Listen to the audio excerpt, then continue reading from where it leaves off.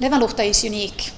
We don't have water burials in any other countries in the world, so this is actually a very interesting and intriguing place.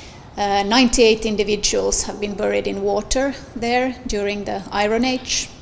And what is peculiar with this site is not only that they are buried in water, also the fact that they are mostly women and children.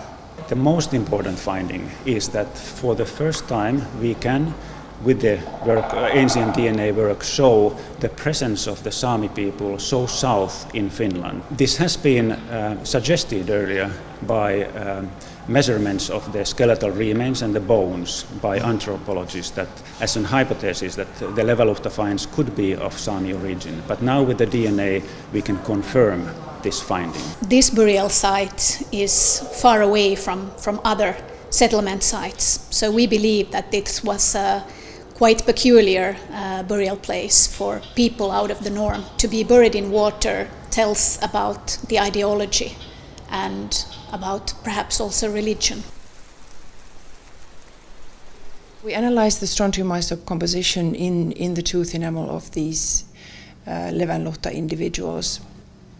And we also took samples from around Levänluhta so that we could figure out what is kind of the terrestrial local baseline that we can compare the samples to. Strontium isotopes, they are often used to study the origins of people or how they have migrated. When you want to answer questions about whether someone is a local or not. And this is what we wanted to find out. It seems that at least one individual in Levänluhta seems not to be related to the Sámi, but other Scandinavian populations. So this clearly warrants further investigations on ancient DNA of the Levänluhta find. The new technology has enabled us to study DNA and get a lot of new samples from the bone material. So we are actually at a crossroads at the moment, and which is very exciting. And further studies will tell more about Levänluhta.